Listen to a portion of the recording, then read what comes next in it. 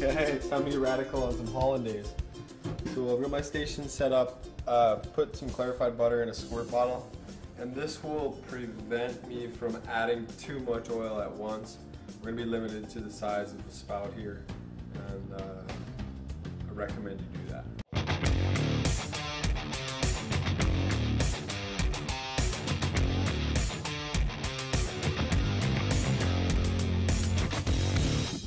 We're going to make a 3-yolk Hollandaise, and that'll take approximately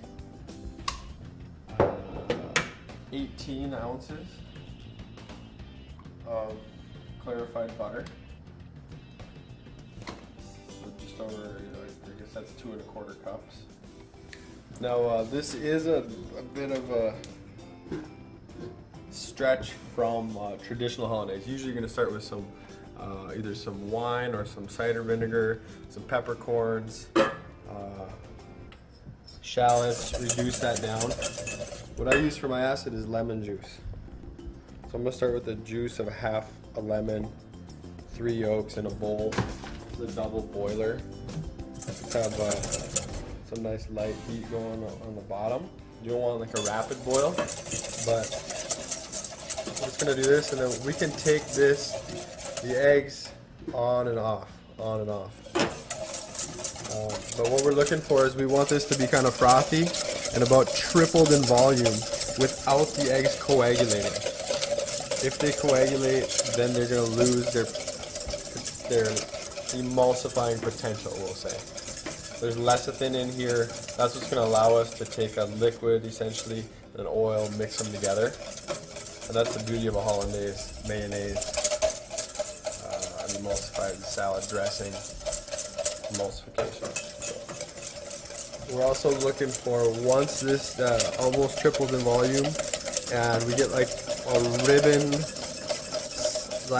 / trailing effect when we whisk through it. I'll show you when we get there. That's when we'll know to start adding in the oil.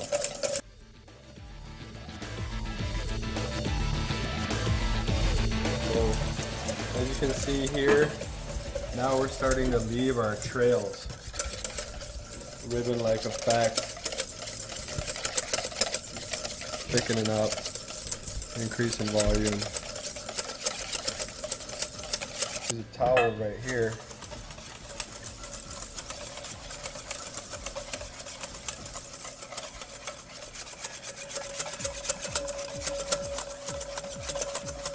Start adding my butter.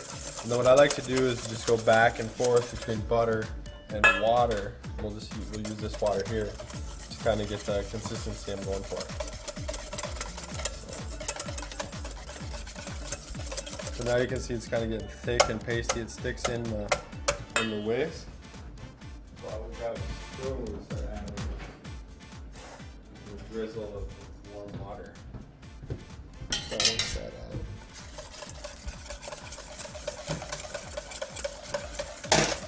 See how that thins it back down?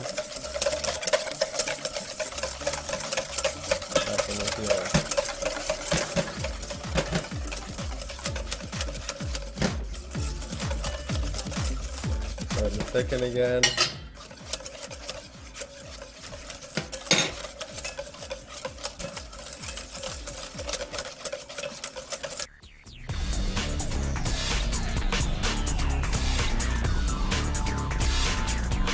Been going back and forth between butter and water, keeping this nice and light, kind of fluffy consistency. As soon as it thickens, we bring the water back to it.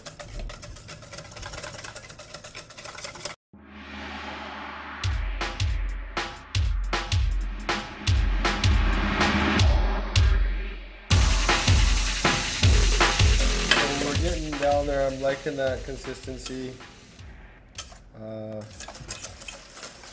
The flavor's pretty good. I'm gonna give it some salt. I just tested it, and some Tabasco.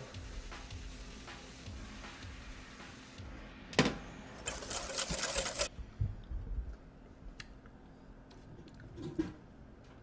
little bit more salt, one more hit of Tabasco, and a little bit more lemon juice. And what are we going for? You can season this however you want. We're going to end up folding some different things into it as we serve in different dishes down the road.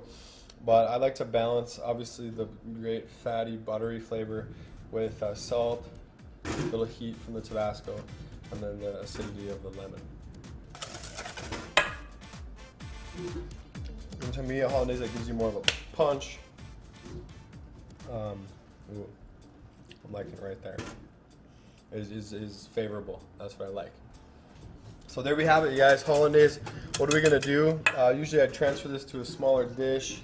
And I might actually do that, but for the time being, I'll just store it right over this hot water. And then if you're serving a bunch of friends or whatever, breakfast throughout the morning, you just can adjust this consistency with warm water. It's gonna kind of dry out and thicken up. A little warm water will bring it back to life. Whisk in some air, you'll be good to go. So that's Hollandaise, one of the mother sauces. Get out there, try it out, let me know how it goes.